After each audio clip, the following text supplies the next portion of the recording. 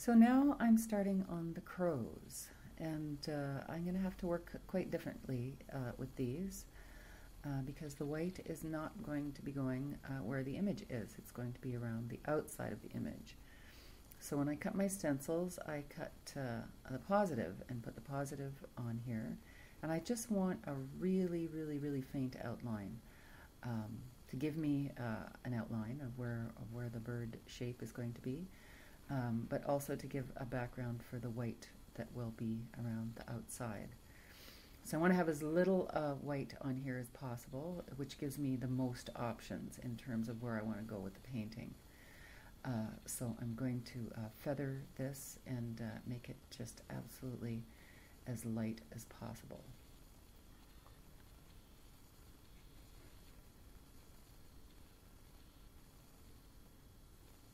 Now here you can see all the four different positions I've chosen for the crows. Similarly to the lambs, there's 2 crows in open positions, flying positions, and 2 crows in seated or kind of closed positions. So that parallels the lambs. So here they are after they're fired, and you can see that the white that I put on there, that opalescent white, is very, very, very faint.